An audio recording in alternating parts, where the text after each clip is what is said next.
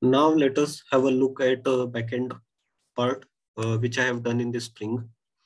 Spring Boot, I have used Spring Web, Spring Data JPA. I have used Lombok library for getting the getters, setters.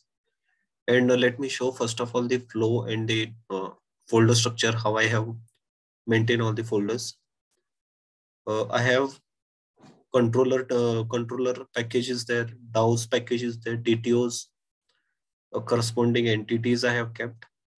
I have, and then the finally a service table. In controllers, uh, I have segregated all the controllers according to the need, and I have corresponding DAOs for getting the data from the database.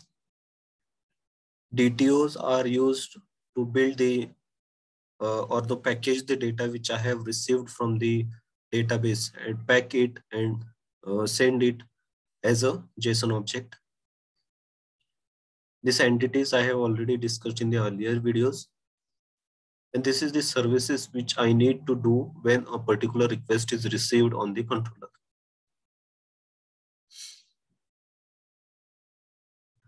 Now I'll be discussing three cases. One is of user authentication. Second case I will discuss about getting the employee. And third, I will discuss about getting the patient. That is /get patient, get all patients, get all employees, and authentication part.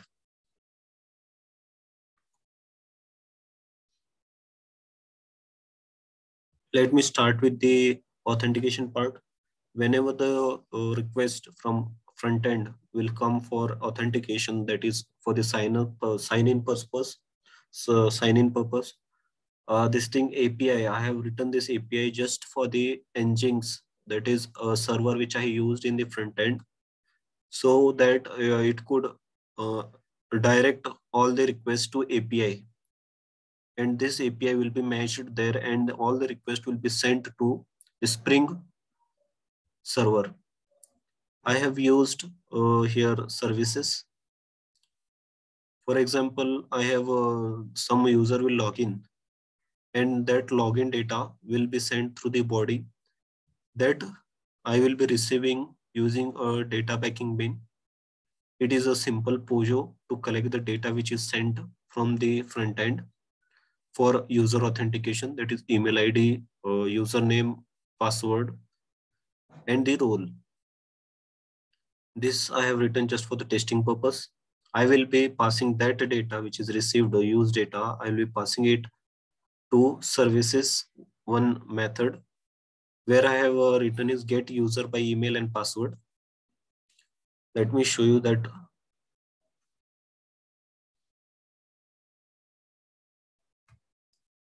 Here is the method to get a user by email.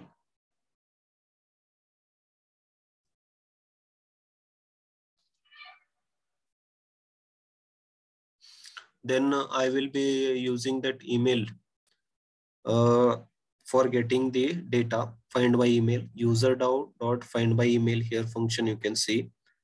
I will be getting the user by using just a simple email, and I will be using that user for validation purpose. I will be validating it.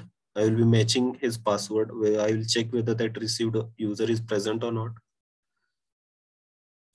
Then I'll check if the password is not null, and that password which is received from and the password which is stored in the database is equal. If that part is equal and success, then only I'll be sending user POJO back to the front end.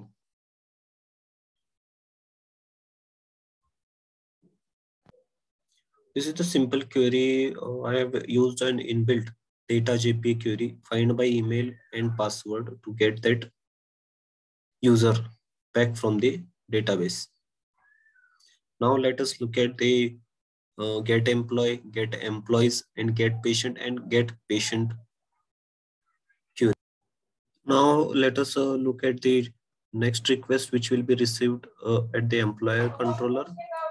And here API I have written just for the engines server. employee.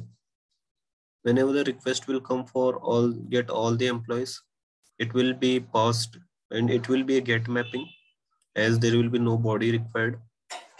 It will directly call this get all employees from the employee services.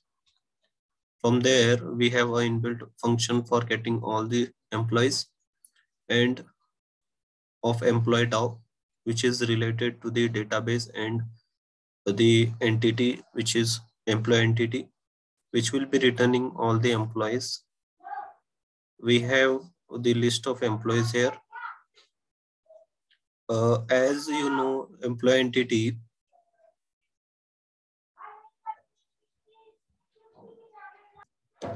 it is very crucial to understand why we require to create an employee after receiving all the employees from database.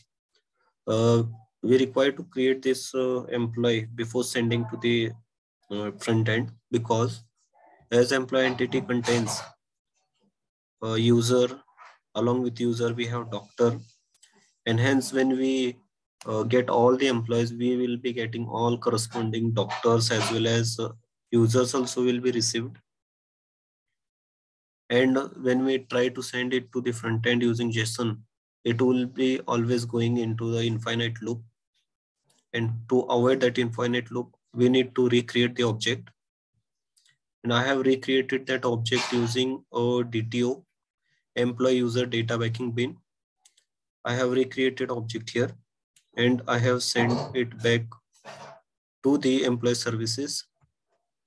So you can see here the returning list is of employee backing bin, not employees. And it will be received in the controller, and from controller, the data will be sent to the front end.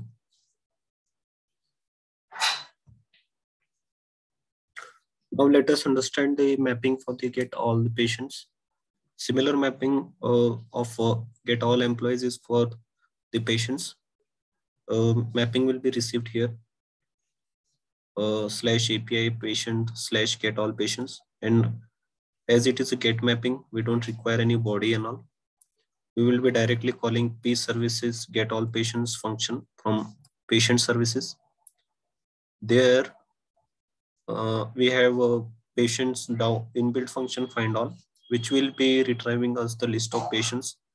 Here also it is very necessary to remember one thing. We cannot send this patient list directly to the front end, because you should always remember that in patient we have a user corresponding to that patient, we have ward corresponding to that patient, we have a doctor corresponding to that patient, and we have the medicines which are corresponding to that patient. So if we try to send that patient list to the front end, then obviously it will be going in an infinite loop, because all the tables are interlinked, and that linking will be causing an infinite loop while sending the data to the front end. Hence, we always need to recreate the data and then send. I have recreated it using create patient. Let me show you what are the contents and how I have created the data. Or you can say repackaging the patient list and sending the required data only. I have sent it back from here. And then again in the server patient service list, and from that patient service list, I will be sending to patient controller. And from patient controller, it will be sent back to the front end.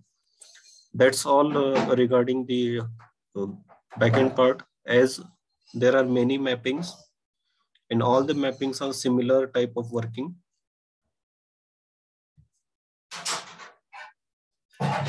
All the folder structure, all the other mappings also work in a similar way.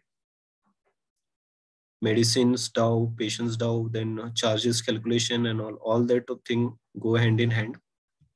Let me show you the how I have written the query part. These all are native queries I have used, because they were when I used the inbuilt functions, it was creating a problem, because when I inserted the patient, it tried to insert the user, then corresponding doctor, then corresponding all the things which are mentioned in the patient entity it tried to insert, and that gave me always an error that you cannot change the foreign key. That's why I need to implement this native query, simple straightforward query.